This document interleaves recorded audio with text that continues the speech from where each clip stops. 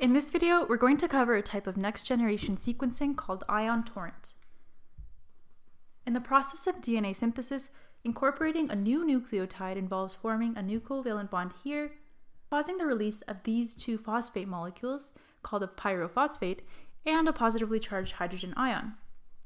Ion torrent sequencing exploits this by sequencing DNA through the detection of these hydrogen ions, which are released during DNA polymerization.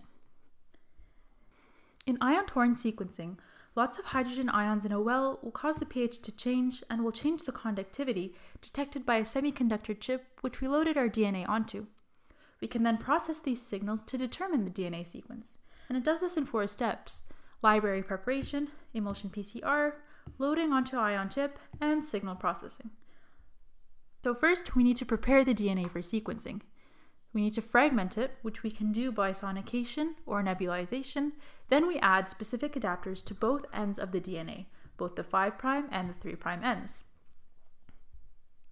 Then we need to amplify the DNA through emulsion PCR, which is a variation of PCR that some next-generation technologies use to replicate DNA sequences. To perform emulsion PCR, we incubate the DNA with a microscopic bead, which is bound all around with complementary oligos to our adapters that we stuck onto the ends of the template DNA earlier. This allows each single-stranded DNA to stick to the DNA capture bead, and we dilute the mixture to ensure that each bead only has one template strand attached. Then we add oil. After all, this is an emulsion, which means that we have 2 liquids that aren't miscible, and this creates microvesicles so small that they can only hold 1 bead per vesicle, like you see here.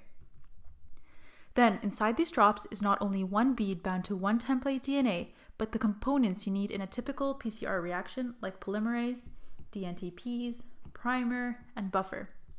So if you think about it, these microvesicles act like a microreactor for PCR to occur and amplify the DNA strands so that we have thousands of copies.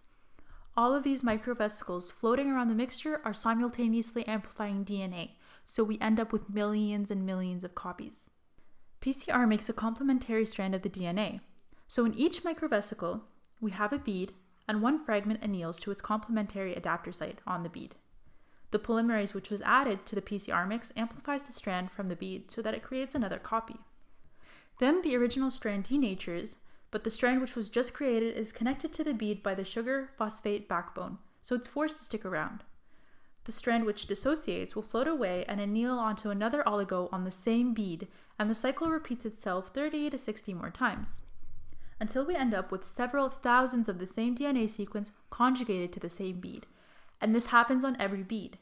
PCR is important because if we only had 1 strand of DNA releasing 1 hydrogen ion at a time when a nucleotide is incorporated, our chip won't be able to detect it. It just isn't sensitive enough. It will, however, be able to detect thousands of hydrogen ions being released at the same time from all of these copies. Then we break the emulsion and load the beads onto a chip. Each ion chip contains millions of microwells which will each hold a single bead.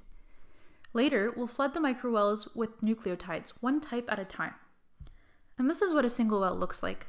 This chip has a semiconductor membrane that will detect when a nucleotide is incorporated because it'll detect the hydrogen ion.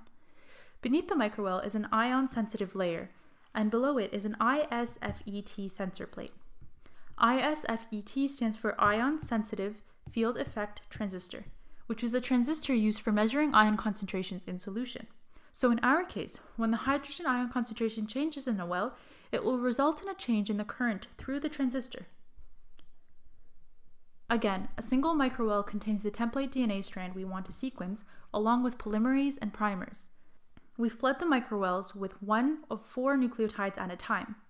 Up here is a zoomed-in diagram of a polymerase elongating a single DNA template, and it's currently stalled till we add the right nucleotide that complements the template we're trying to figure out. If the nucleotide we added does not complement the next base on the template, there will be no release of hydrogen and therefore no polymerization reaction. For example, if we flood the well with guanine, no voltage is detected, which means that the base wasn't incorporated. So we'll need to wash out the unattached nucleotides before the next cycle of nucleotides are added to avoid confusing which base is actually being added. In this example, adding adenine and cytosine also didn't change the voltage, so we have to wash it away. If the nucleotide does complement the next base on the template, it'll be incorporated to the growing complementary strand, and a hydrogen ion will be released. This will change the pH of the solution, which triggers the ISFET ion sensor to send a series of electrical pulses to the computer that'll be used later on to translate into a DNA sequence. But if the nucleotide complements several bases in a row, more hydrogen will be released and thus a higher voltage will be recorded. In the case of 2 of the same base in a row, the voltage will be double the normal.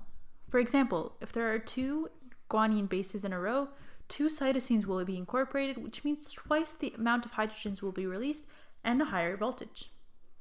The signal processing and assembling the DNA sequence is carried out by a software. Because we're using electronics to determine whether a reaction occurs, we don't actually need to use any specific kind of nucleotide, like the fluorescently labeled nucleotides used in smart sequencing, or any fancy optics, making ion torrent sequencing fast, efficient, and adaptable compared to other sequencers.